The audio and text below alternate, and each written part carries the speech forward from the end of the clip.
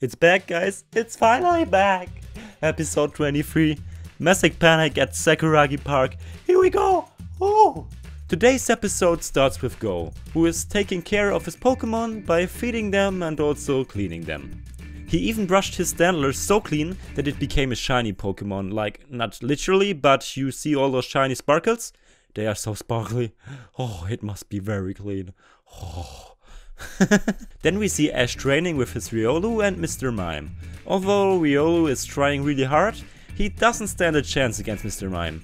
Mr. Mime then lies onto the ground like, wake me up when you're done, and come on Mr. Mime, let this poor kid live, man! After Go screamed through his phone loud enough to make Ash deaf, Ash heads off to help him like he was originally supposed to. Typical bra moment from Ash here. We then get to see that there is no food on the Pokemon dinner plate, indicating that someone stole it. While the Pokemon get mad at each other because they suspect each other, Ash and Go try to figure out who the culprit could be. While they do so, and Squirtle walks by and makes it more than obvious that it stole the food. Like, please Pokemon Company, was this really necessary?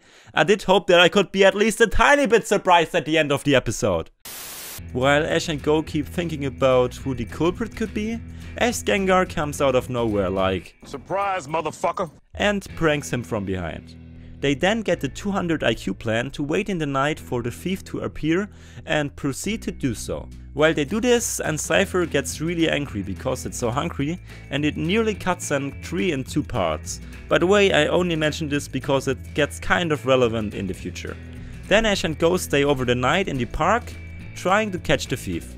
Whilst Ash is supposed to watch over the food, he totally messes up like we know him and falls asleep. At the next morning, Pikachu wakes them up like. They then realize that the food is gone and the Pokemon keep being angry at each other. Whilst one group of Pokemon runs away from the other group, they stumble across 2 Pokemon that witnessed Cypher cutting the tree earlier. They then trick the Pokemon to think that they did it, but immediately regret it as they have to fight the angry Pokemon now. Take this as a life lesson, kids. Don't trick people, you'll regret it. Then the situation kind of escalates as Golok loses its belt. It starts to rage and fires a red beam in the sky, causing some heavy rain. I'm a firing my laser! The Pokemon then work together to put back Golok's belt, and the day is saved. Haha, at least you thought so. The rain caused a huge wave that is about to hit the free Cascoon that did nothing but chilling and getting ready to evolve the whole episode. Then all the Pokemon and even Ash and Go work together and successfully protect the Pokemon. The Cascoon then evolve and remove the rain that's still falling down. Yay! After all this trouble, the Pokemon finally get the food they deserve. While everyone is eating, Go and Ash find the stash where someone has hidden all the missing food. It then gets revealed that Squirtle has been stealing the food like, oh my god, who would have thought that? And here the episode is over. Well, not entirely. Golok loses its belt again and starts to rage crazy. Boy, that escalated quickly. But now guys, this is the episode.